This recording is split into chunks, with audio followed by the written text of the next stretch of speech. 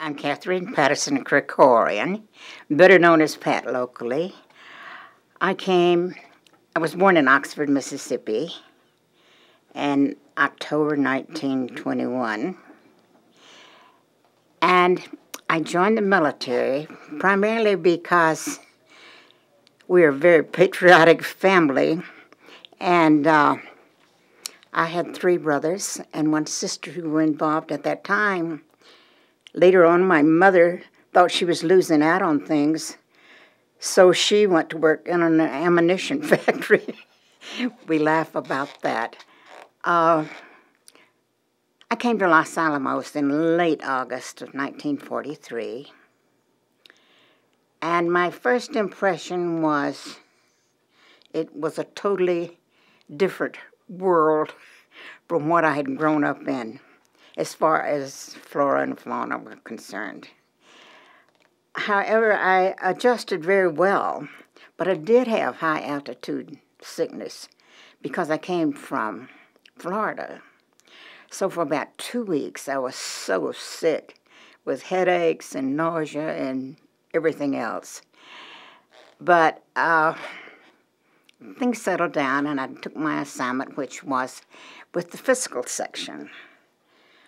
In the fiscal section, we were putting together the original purchase orders, the delivery reports, because we had a railhead in Santa Fe where things were delivered to Bruns Hospital, to their warehouse first.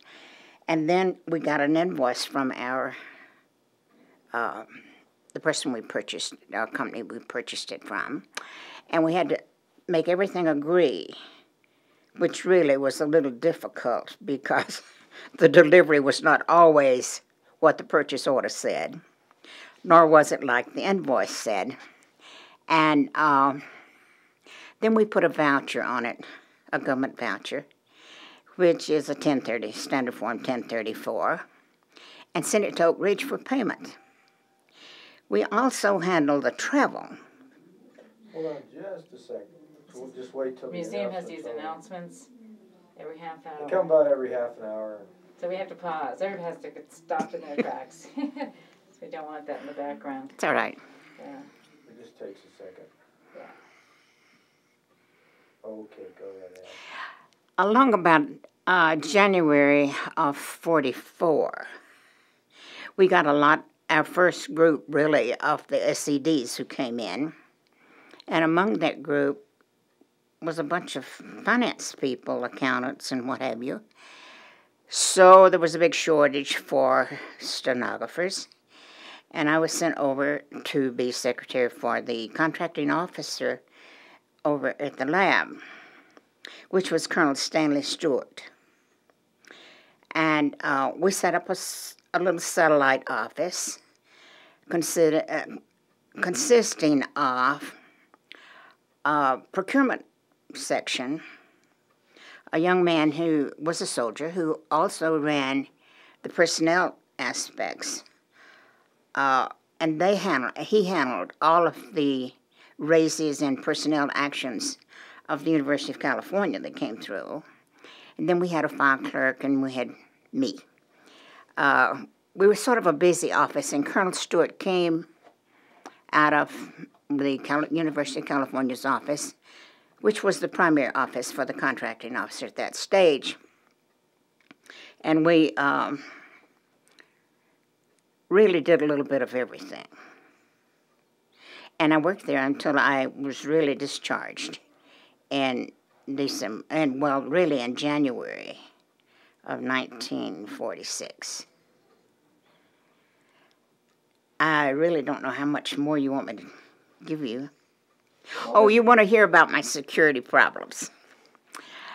I had well, first, let me take you back to my original basic training in Florida. I had been an instructor in the Army Specialized Training School. And when this finished, they brought me in and asked me about going to OCS. And I said, I really don't want to go to OCS. Well, this struck them as being very odd that I didn't want to go. They said, well, what do you want to do? And I said, well, I really would like to go overseas. So they said, fine. Why do you want to go overseas, and which direction? So I said, well, it doesn't matter. I have a brother in the European theater and one in the South Pacific. So I'd like to go either way. Well, we went through the basic overseas training, along with military personnel, teaching us jiu-jitsu, all sorts of things. Anyhow, I ended up living in a tent, and there were 10 of us, and then one night, very early, 2 a.m. in the morning, they came in and said, Patterson, get your things together. You're leaving. I said, how about everyone else? So I ended up going to the railroad station at 2 in the morning. We had I got down there, and there were 7 others I had never seen before, did not know. But it was a real congenial group. And I said, where are we going? Well, we had a master sergeant with us, this girl, and she said, well, we won't know until we get on the train and we had our top secret orders. We were not to open them until we got on the train. So we had to go through all of these service commands at that time, and there was one in Atlanta, and then there was one in Fort Sill. So when we got to Atlanta, we got 2 more MPs that escorted us across. But we had to stop in Memphis. So real quick, I went to the ladies' room, and I called my mother, who was living in Memphis at that time. And I said, hey, I'm going overseas. And she said, oh, which way are you going? I said, I don't know where I'm going at this stage. Well, a day or so later, we went on to Fort Sill, Oklahoma. And we stayed in Fort Sill about 2 or 3 weeks. And it was really odd. We were just sitting there doing nothing but playing. We climbed Gunner's Hill. We went to the movies. We went swimming. We did it all. And finally, they ended up putting us on a train, a troop train. And we came across Oklahoma and ended up in Berlin. Well, en route, we had stopped at Clovis, New Mexico. The train did not have a diner on it, so we got off and ate in a gymnasium down there. So we got back on the train, and they took us off in Berlin. And we were met by 2 MPs. Well, it took a little while. We were sitting around. I had never been west. I had no idea, but it was the most gorgeous sunset. And leaning against the walls was these funny-looking people, to me they were. It was either Indians or some of the local natives, and they had these big hats on. We don't see it now, but we did at that time. It was a lot of souvenir type of things, like bookends and things like that, that showed these Spanish people or Indians with these big hats and their heads all tilted over. Well, finally, the train came for us, and these 2 MPs got off, and the train had one little car. It was the engine was an old-fashioned cattle catcher car engine. So there was an old Indian there who had long pigtails hanging down his back and was gray-haired, and he asked if he could ride the train. Well, this was quite a discussion. So finally, the MPs and the engineer decided that he could. He wanted to go to Isleta, which was between Berlin and Albuquerque. So we got he got on the train with us, and the train did not stop for him. They told him they would not stop, they would just slow down. So I kept wondering, how is this old man going to just jump off this train? He'll get killed. But he did, and I mean, he apparently was quite used to catching the train in between Berlin and Isleta. We got into Albuquerque, and we were marched off to this hotel to spend the night. By this time, it's really very late, and we were in 2 rooms, and we looked out, and there was a restaurant down there. And since we hadn't had anything to eat since lunchtime, and it was 8, 9 maybe in the evening, we decided we'd go get some hamburgers and something to drink. So I, being one of the younger ones, was nominated to go get all this along with somebody else. And so we went down to do this. And as we opened the door, the MPs said, well, they were guarding us, and they said, where do you think you're going? And we said, well, we really hadn't had anything to eat, and we were all so hungry. And he said, well, they had a little conference, and he said, well, you may go, but one of us will have to go with you. And the other one was going to stand guard over the rest of the crowd. So we went down and got the hamburgers and the drinks and came back. So they told us that we had to get up the next morning at 6 o'clock. There was a call for us, and that we would be given breakfast, and then we were to go somewhere else. Well, we wondered all night where we were going, but we got up the next morning, had breakfast, had 2 more new MPs, and we were marched down to the bus station. And we got on this bus, just the WACs, and 2 MPs. And when we left Albuquerque, I thought, oh, we're leaving civilization for sure. When we got on out, this was back in the days when you went through Bernalillo, and it was a sort of a 2-lane road through there. But when we came over those hills and those funny-looking little scrubby cedars, which I had never seen. They looked like dots on the mountainsides. I thought the Lord sent us away for 40 days or more, maybe 40 years for all I knew. But we got into Santa Fe, and it was very hot. But we were met by the captain and 2 cars. Well, I was assigned to come up in the old 1936 station wagon that the school had had. And with us was Sarah Hearn, who was an engineer. Sarah was a red-headed gal who stood about 6 feet tall, an engineer from way back, but scared of heights. She was just scared to death coming up the hill. And she and I were on the back seat. And she kept throwing her hands over her head every time she looked over the canyon. Oh, Lord, she'd say. And she would be over on my side. Then we'd go somewhere else, and she'd look around another curve. Oh, Lord, she'd say. And she'd jump back in my lap every time it was on her side. Well, we got to Los Alamos, and we were met by the security crowd, an officer, and we were booked into what is now the Ogun House. Is that what? Not the Baker House, the other house. There used to be the Leonthal House. The people who owned the downstairs. And we were there for about a week, but that's where I was so sick.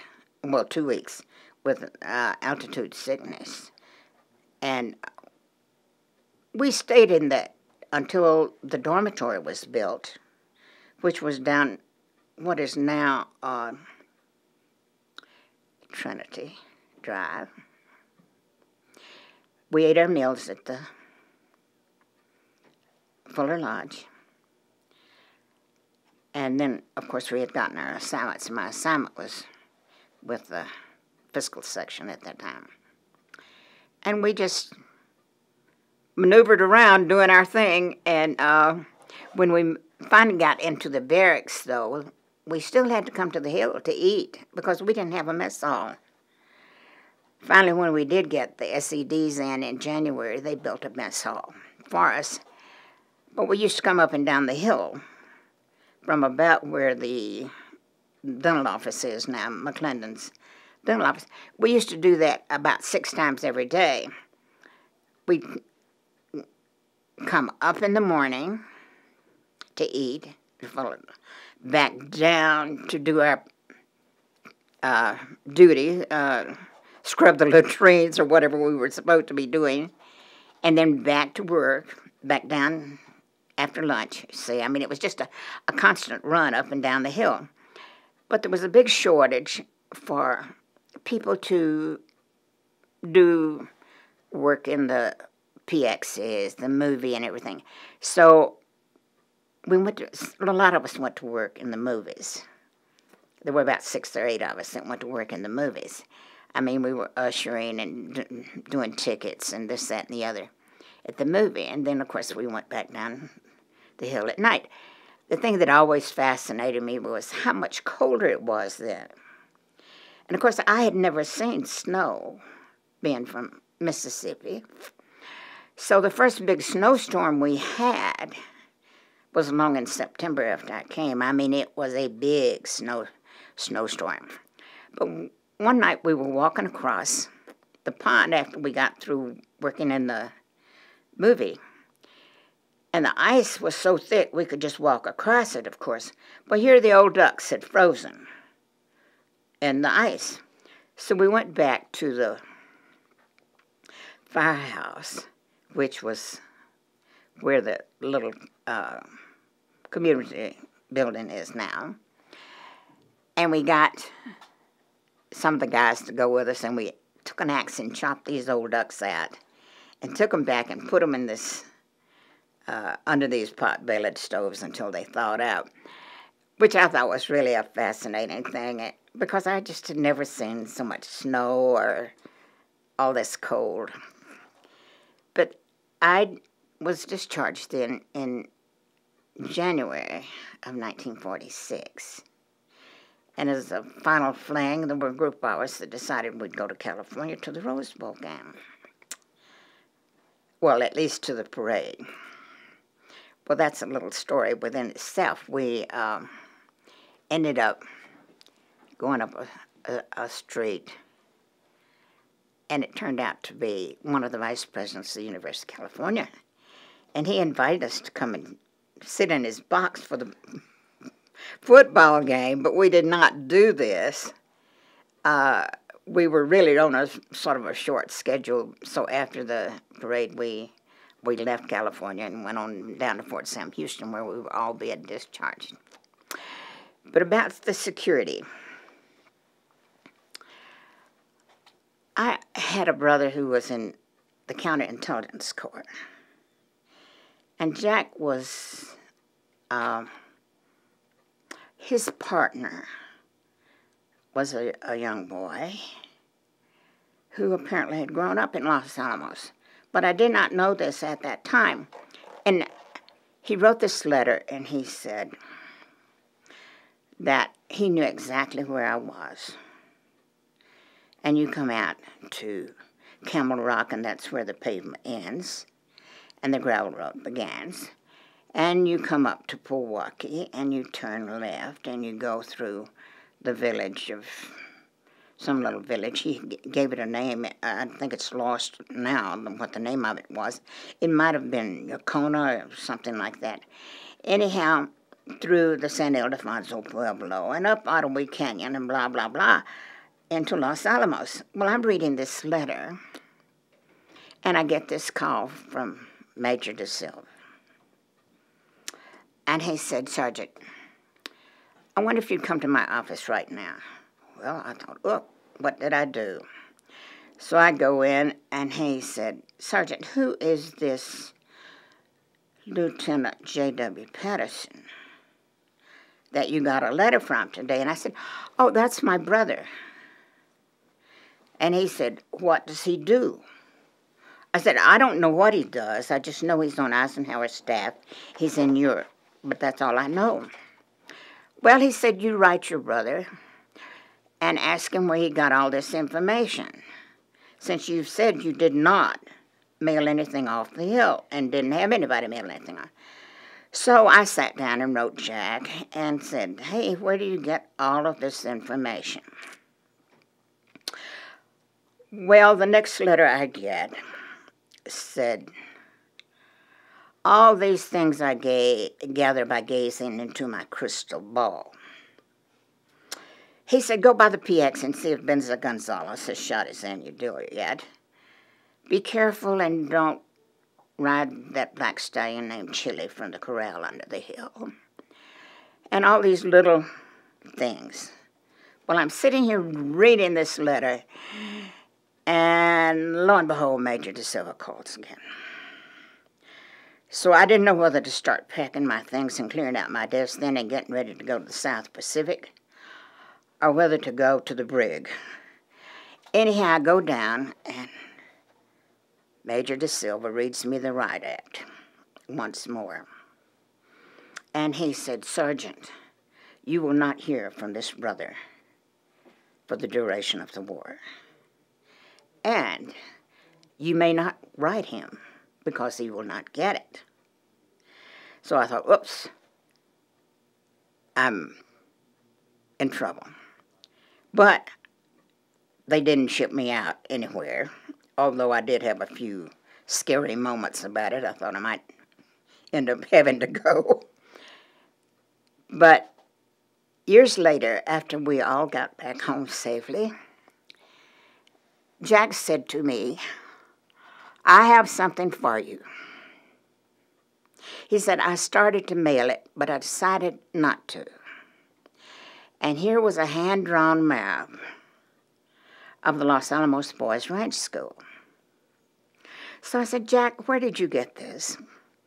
And he said, my partner, all during the war, was a young man named Herman Russo, who was the son of the treasurer of the Los Alamos Boys School Foundation. And he had grown up in Los Alamos. Well, there's a little bit more to this story, because when I went back south after I was discharged and went to work on my old job, I got a call one day, and it was from Hazel Greenbacher, who said, would you like to come back to Los Alamos? She was pregnant and going to have twins. So I said, well, let me think about it. A couple of weeks. So I did, but in the meantime, when I came in, it was Labor Day weekend, and Mr. Aker, who was at the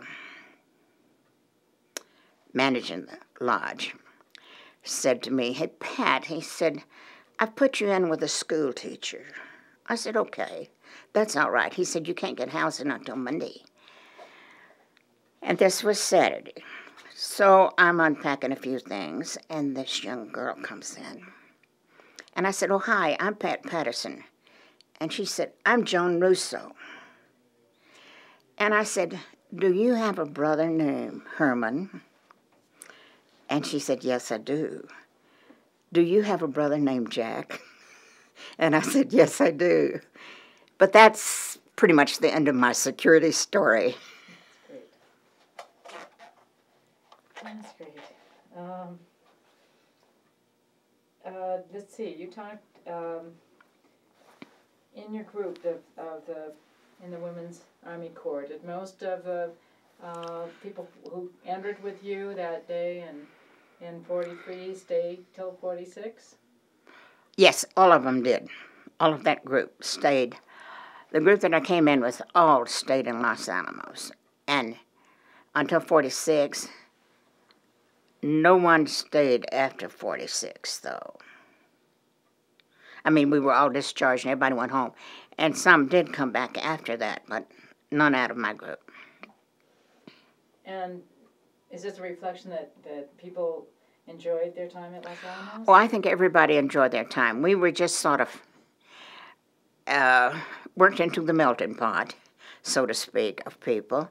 I mean, there was no real distinction between any scientists and his secretary or anybody else that, or the janitor even, see. It was a fascinating assignment. I don't think, under the circumstances, I could have had a better assignment than I had.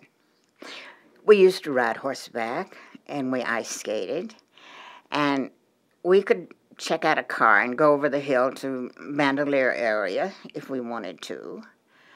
We could picnic. We could go by and pick up whatever we wanted to eat at the mess halls. And we had a lot of dances. Of course, down in the MP area where they had a recreation area, recreation big room, is where we had a lot of the dances. And then we had some at Fuller Lodge, along with the civilians. Do you have any sort of recollections or about Robert Oppenheimer? Or the only time I ever really had any connections with him was on Easter of 1944. Did you say connections with Robert Oppenheimer? Because we're going to cut the questions out. We were working up in Oppenheimer's office, and we were getting, filling out papers for draft deferment for all the scientists. And he came in that evening to sort of greet us, I guess. There was a whole bunch of us. There were about 10 of us working on this. What about General Groves? Did you ever see him? Yeah, we ran into General Groves quite frequently. I mean, and that was pretty common. And what was he like? How did he come across? Well, I can't really say, everybody thought he was so gruff and this, that, and the other. But I don't think he was ever gruff with us. And on VE Day, when we had a lot of people in here, it was really quite a celebration for everybody in front of Fuller Lodge. We did not have a lot of things like you had on a regular base.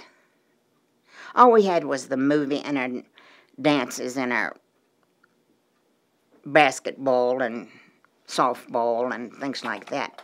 We didn't have what everybody else had. I mean, on big bases. We just had each other. One big family. That's great. Let's see. I got a quick one. Okay. How much knowledge, you were a secretary and a non-com, how much knowledge did you have of what was going on? Well, our office was we had to walk through the shops, the V shop, and it was up above that. And I remember that we were standing there one day, and we looked out the window, and they were making this, I suppose it was something to carry a gadget in. And I said, what they're doing out there, But as far as actually knowing what really was going on, we did not. However, we had a lot of friends that went to Trinity site, and we knew that something was going on there, and there was a bunch of us that they let go out. I think we were on Dome Hill or Road or something. At that time, I did not know what some of these hills were called. But a bunch of us did go out that night. And you saw that? And they let us explosion? out in the flash. Okay. And that was it. So you just went outside at the door and just... No. We went up in the Hamas. But I don't really know where we went, is the thing. I've had several people call and say, were we on the ski run? Were we... the old ski run, where were we? But I think we were out on the Dome Road somewhere there. Did you know what was going on? Did you know what the flash was? No, we really didn't know exactly what was going on. Afterwards, did anybody talk about it? Oh, yeah. Well, afterwards, we had quite a little celebration. Even at the end of the war or after Trinity? Well, after Trinity, they had a little celebration. And then after the war, this was really something. I mean, we went uptown. We came uptown from down in the barracks. And we went over to the old big theater. And here were people in their pajamas and their nightgowns and their hair curlers, and everybody was just whooping it up 90-0. I guess it was the first bomb that a bunch came down what we call Trinity. And they had garbage can lids, banging them together, you know, and all this, that, and the other. This was quite a thing. The first shot and the second one, of course, brought on the end of the war. And it was the end of the war that was the real celebration, so to speak. And how did you react when you learned how powerful the weapon was? And I don't really know. I don't recall how I felt. I mean, I just sort of thought, this thing is over and we're all going to get to go home. But however, we had to hang in, you know, for another 6 months or so after the end of the war, really. And I was probably around the first group that went out because we'd been here longer than anybody else. But I guess they were waiting on some replacements. I never really knew.